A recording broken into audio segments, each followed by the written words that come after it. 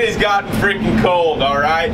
We are bundled up. Later on, I'm going to do a whole cold weather series on like how I dress for things like this, all right? Because to be comfortable out here, you kind of got to be able to dress appropriately. Will you turn it down just a little bit? Anyways, I had some guys ask me what are two holes and how do you use the two holes. Now, in the videos before this, I talked about the Matthew Dearman set of two-hole pins and stuff. Well, I got a set of two-hole pins right here, and this whole piece is kind of set up. And I'm going to have Jared grab the camera and kind of show you what we got going on here. Okay, guys, so what you can see right now is I've got a thread-a-let stuck on the middle of this piece. It's just a bleed is all this is. 6 inches, 6-inch pup, thread-a-let, and that's all we got. But what happens is with this thread-a-let, you've got to two-hole this. You've got to basically level it between these pieces, between this flange, between these two holes right here. The reason being is because when they go to bolt this up, if your two holes are tweaked out this way, and this piece is going this way, when they go to bolt it up, it's not level. It's not plumb level square. That's what you guys need to keep in mind all the time. Plumb level square, all right?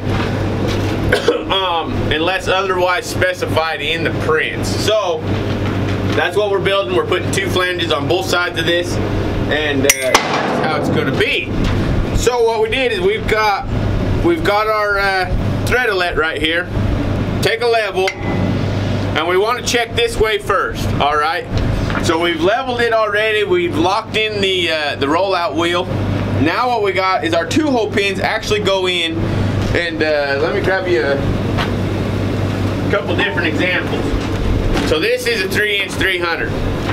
Pick two holes, all right?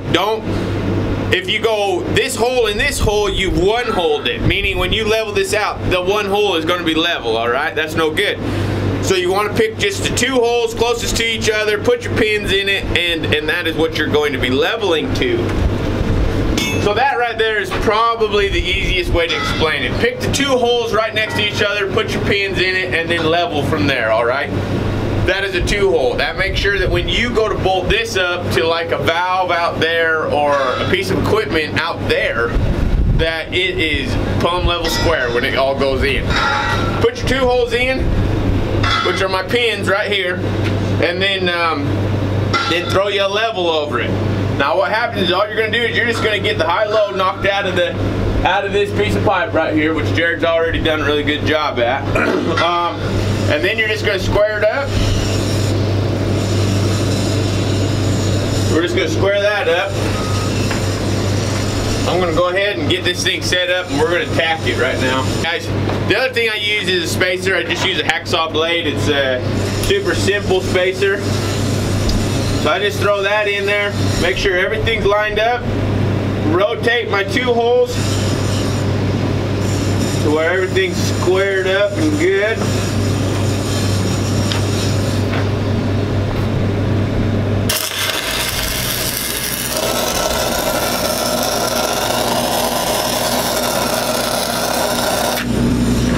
Then just run the attack. Now Jared, come over here and get the bubbles. Show them what the bubbles are doing. Okay, now you guys can tell that this is good, and then we look back here. Let me see if I can get that thing. There we go. You can see it, so yeah. Okay, so anyway, so these are both, the bubbles in my levels are both square, all right? It's important to do it that way. Okay, now we're done with the two holes. We've got our first tack in. Everything is two holes to the thread-a-let right now, which is important. So now, what we're gonna do is we're gonna square this thing up with the piece of pipe now. Okay, take your spacer out, because that would suck, because you'd never get it out again. You'd have to cut some tacks. So what we're doing, we're getting rid of the jack stand. We don't need it no more. Now what we're trying to do is we're trying to figure out, so we know that that the two holes are two holes to the thread-a-let already. Take you a level. Now what we got to do is we got to make sure that this flange is sitting exactly where it needs to be to the pipe. Now when we're running little little pieces of pipe like this, these little tiny stability levels are freaking awesome. I'm going to start putting links down at the bottom of these videos. I'm probably going to have to come back later on and do it, but there will be a link on where you can find these and what levels and things I use, so that you guys can start getting your own tools and start, you know, tooling your own stuff up with things that I know that work. So what we're doing is we're going to get this piece of pipe, we're going to run the rollout wheel up or down, whichever direction it needs to go, until we get this piece of pipe where it needs to be. Okay, now we know that this flange has got to go in.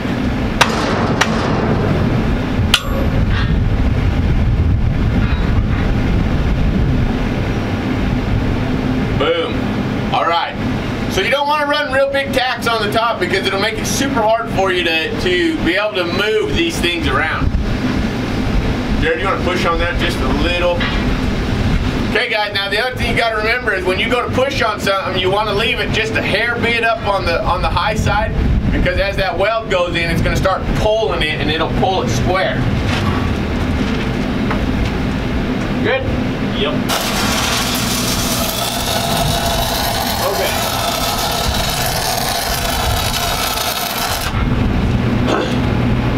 Freaking beautiful. All right, we are squared up. We know that flange is square to this piece of pipe.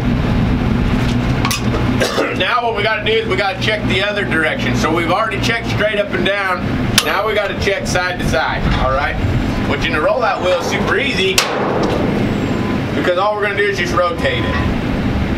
Rotate it 180 degrees. Throw that little level up there. Make sure your pipe's square. We're good. Now we know that this flange has got to go down. The bubble's riding up, all right? You guys, bubbles float.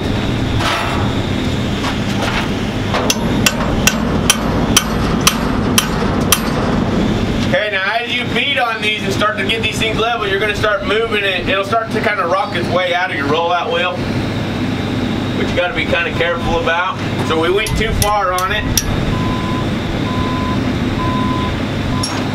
Sometimes you go too far, and then when you pull that wedge out, it'll come right back to where it needs to be. Now we know that this thing is riding just a little bit up. So what I'm going to wind up doing is I'm going to weld this whole side right here, which that weld's going to bring that thing down and shrink it. It's not a lot, but it's enough. So I just take a soapstone. Sometimes if I'm like in a hurry, I'll just run a soapstone, run me a mark right there, and I know that that side needs to be welded first. So Jared's going to hit the starts real quick, and then we're going to go ahead and run a bead in this whole thing. Then we're going to flip it around and put it back in the chuck and put the other flange on, and then we're going to go ahead and two-hole it too. So I'll show you how to do that in just a second. My bad.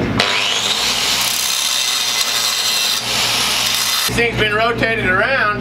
I got my little white mark. I know which side we need to weld first, and we're going to go ahead and get that side welded together.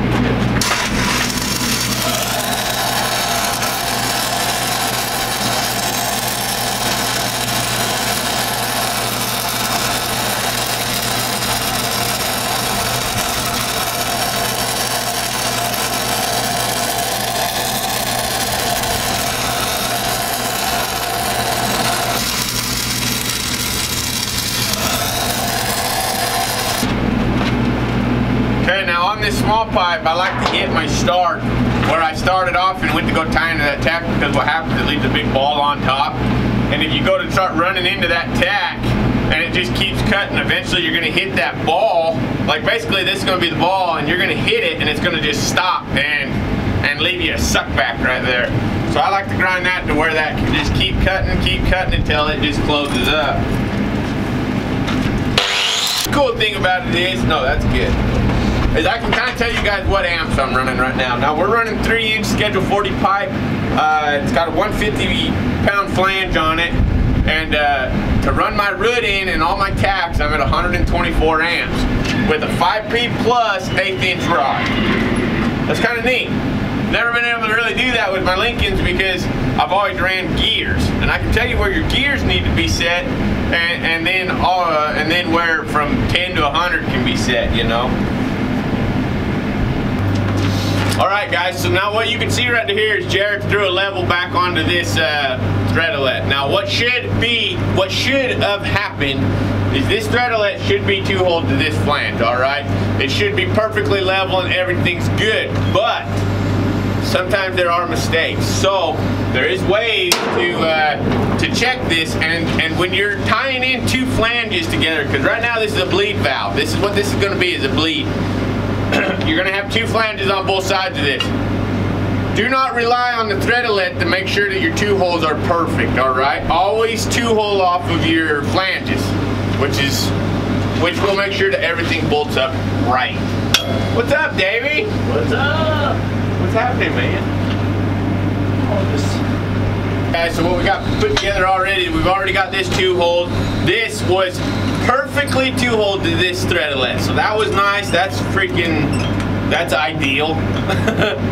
So right now Jared's got this other flange put up here. We're gonna go ahead and throw our 2-hole pins in here. A lot of guys don't use 2-hole pins. A lot of guys will just use this method where they throw the level up and the bottom of the level touches the very top of the 2 holes, and that's how they 2-hole. It's super fast and super easy, but I've had pieces come back to where maybe it wasn't quite right, you know what I mean? So I like to use a 2-hole pin just to make sure that everything is fitting up the way it needs to fit up.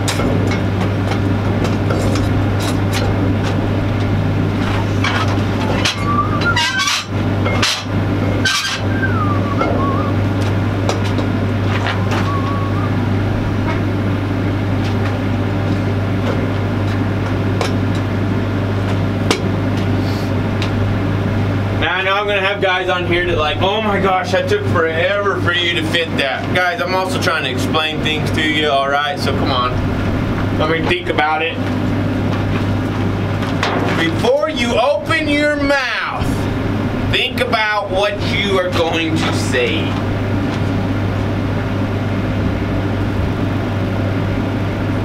Okay guys, so what I'm doing right now, I'm leveling it.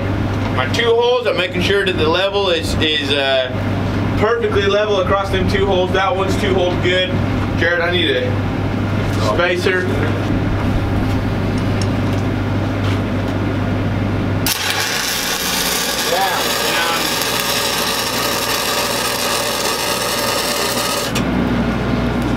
All right, we're tacked. Everything stayed level.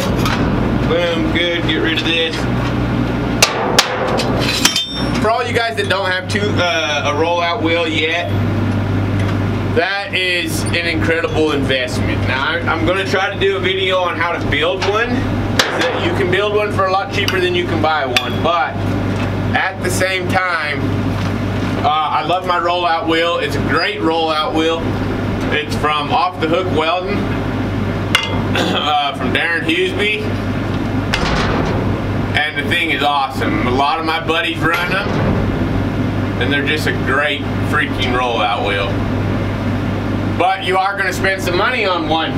The prices have gone up on them. They're about $1,100 for one now. Up, up.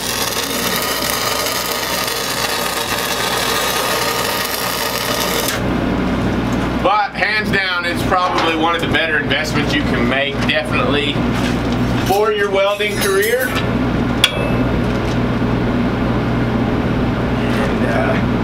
And it just makes life easy. Jed runs a rollout wheel and he's a structural welder.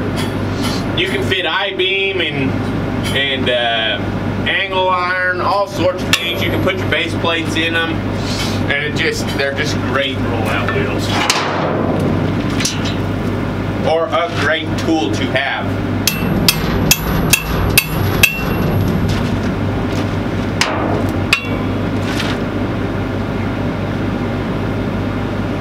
Check that. Okay, now we're riding up just a hair on this, which is perfect. Because we're going to go ahead and weld this offside first. And we don't want it to pull so much that it's going to throw it out of whack. All right, Jared, we need to grind up those starts. And then we're going to go ahead and beat it, throw it on the ground, and we're going to get the other 2 up, and then we're just going to time lapse these. But that's how you guys are going to go ahead and fit these up. Hopefully that explained the 2-hole good enough that you understand it. So everybody be blessed. Like, subscribe, comment.